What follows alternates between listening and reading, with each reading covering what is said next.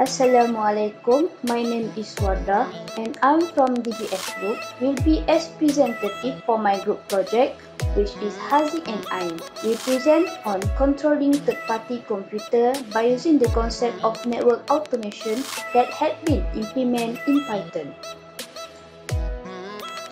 First, run the myserver.py file in the PyCharm software.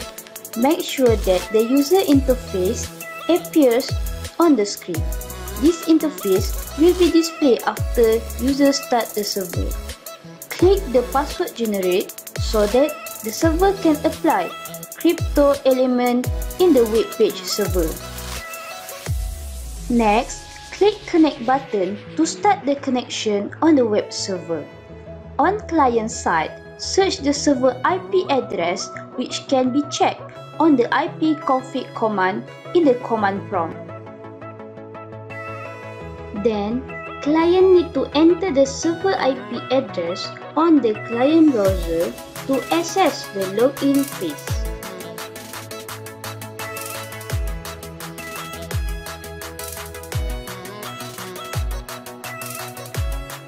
Then, proceed to login page, which is user need to input the password that had been generated before this. After that, click login button and it appears on the real-time communication in the server computer. User able to monitor and control the server computer from client side.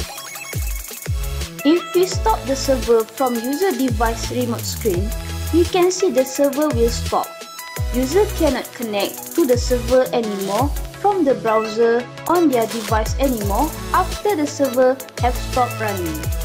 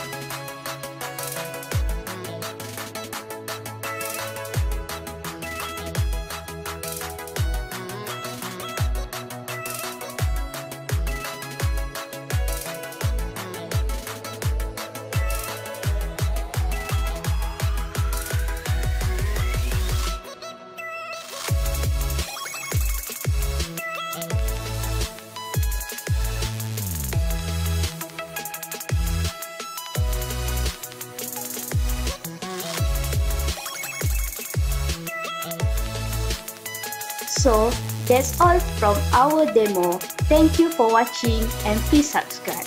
Thank you.